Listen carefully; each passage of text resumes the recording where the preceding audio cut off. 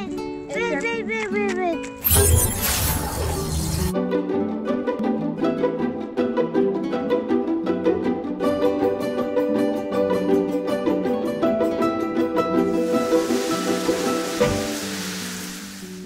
Hey guys!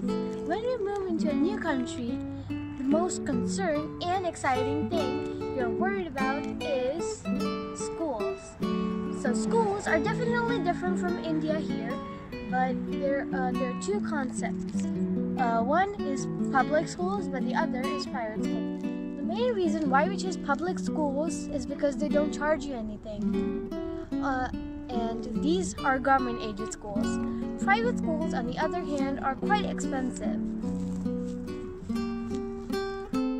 You just need to take a small test. Don't worry, they don't check if they need to take you in school or not. They just check if you need any help with language, basically.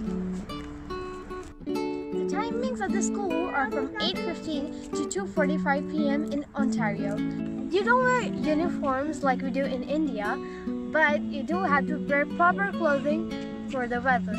Like sometimes the climate is extreme, so you have to wear like snow suits and snow boots. But sometimes it's windy, so you have to wear a puffer jacket. Other times it's kind of sunny, so you can wear a full sleeves t-shirt. We don't really have to get our books home. We're not allowed. We are supposed to keep everything in our desks. Stationery is provided by our teachers, but we can only take our test photos sometimes for parents to see it and sign it.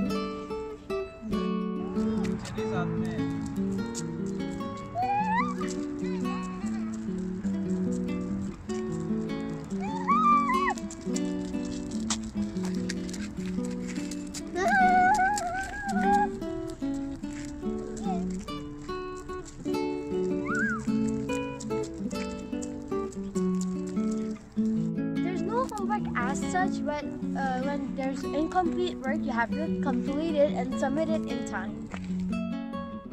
Discipline is very important here. In fact, I should say self-discipline. It's actually recorded in your report card how many times you get late to school.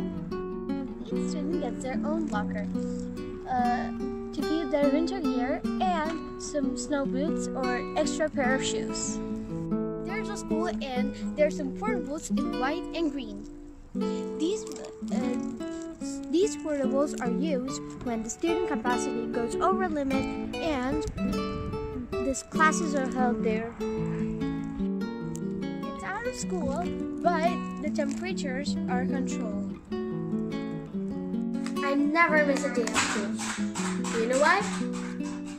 Because school here is so exciting, you don't want to miss a day.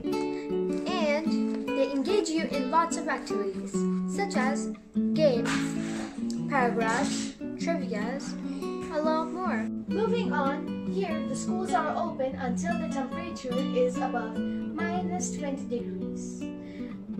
You need to be fully prepared and check the weather forecast every single day before school. Also, if the student has not entered the school by 9 a.m., the parent or guardian gets an email regarding that the child is missing from school.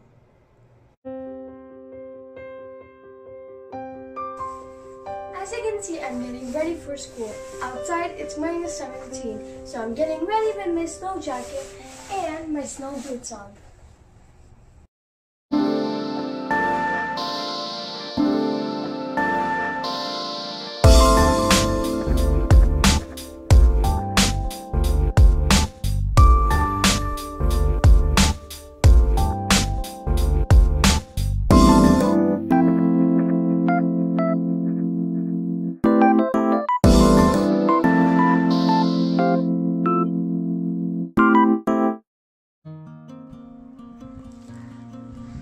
I'm so tired right now, and this is the point I always cross when I'm on my way to school.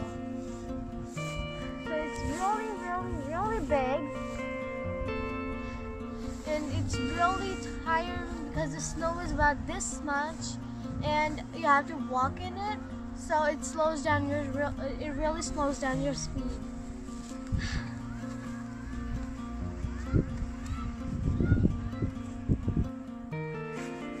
school is on the other side of the park, as you can see.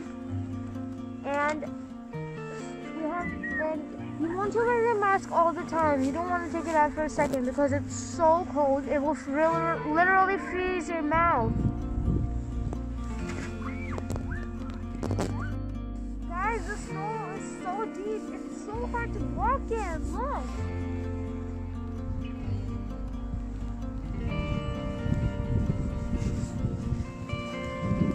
So guys, I'm just gonna head over to my school now because I'm getting late.